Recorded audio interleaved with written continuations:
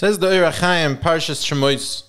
V'chashi anu oisoi ken yirbe v'chen yifritz v'yakutzu m'pnei b'nei Yisrael. As the Ohr Hachaim, the pasuk seems to say, v'chashi anu oisoi, as the Mitzrayim would torture Klal Yisrael, ken yirbe v'chen yifritz. Says the Ohr Hachaim, what is the connection between the amount of torture, the amount of tzaras that the Goyim did to Klal Yisrael, to the strengthening of Klal Yisrael?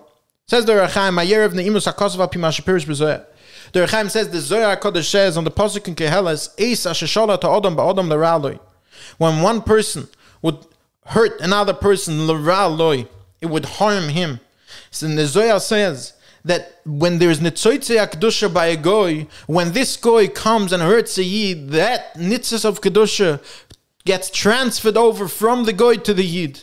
And if chas v'shalom there was any nitzitz of tumah by the yid, then that nitzitz would also go back and be transferred to that goy who's hurting him.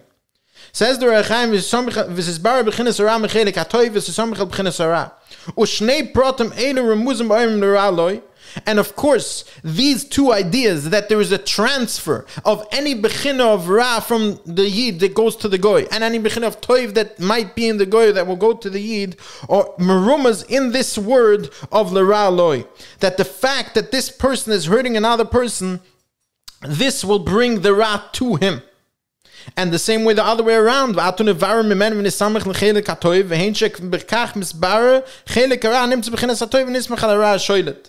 V'hu atzmoi, says the Ohr Hachaim now, lefi this Zohar HaKodesh on the pasuk in Keheles, I can understand very well what the pasuk here tells us.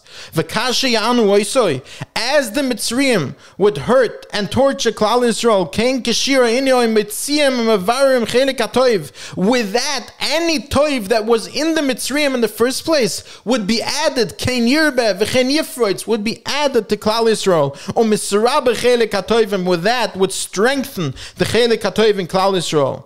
And maybe we could connect it to something that Reb Simcha Wasserman once said.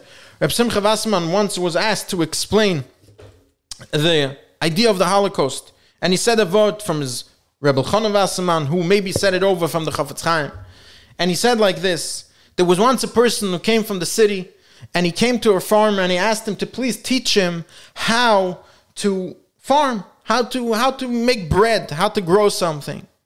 And the farmer didn't like speaking. He just took him out to the field, and he showed him that he started working on the field, and he brought his machinery, and he started working on the field.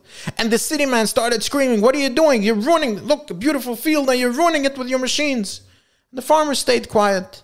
Then the farmer goes and he brings these nice sealed packs of seed, and he starts pouring it out on the ground. And this city man is going out of his mind. "I don't understand you. Here you have beautiful seed, and you're putting it into the ground, you're ruining it." Fine. Then he goes and he brings a different tractor that has pipes, and he starts watering the fields, and the city man is completely going out of his mind. "I don't understand you. Fine, you have fresh water and you're pouring it out on the ground," but the farmer just stays quiet and he says, "This is it, we're done for the day." Fine. The city man goes back. He thinks this farmer is crazy anyway. After a while, the farmer comes and he gives him a call. "Come out, I want to show you what we're doing next."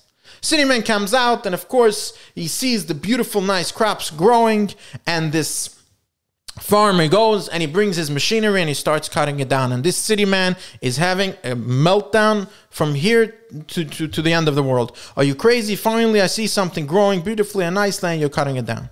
Then the farmer goes and he starts taking these stems, and he starts taking out the kernels, and the city man is going crazy. "Why are you ruining these beautiful stems?"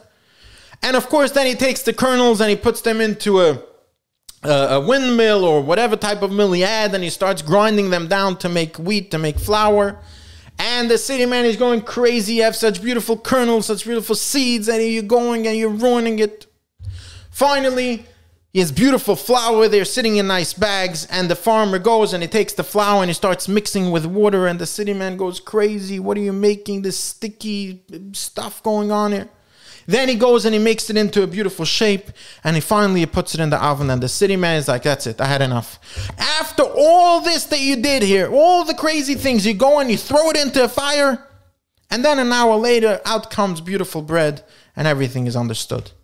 And Reb Simcha Wasserman said, that's how you understand this world. HaKadosh Baruch Hu does not have to explain anything to us. HaKadosh Baruch Hu is the farmer. He takes care of everything. He'll take care of the end of the picture. Yes, in between there are things that look bad. And maybe this is what the Ohr Hachaim is saying here. It's true, sometimes it looks bad. Things happen to Klal Yisrael. Things happen to individual people. But what's really happening is what the Zohar is telling us.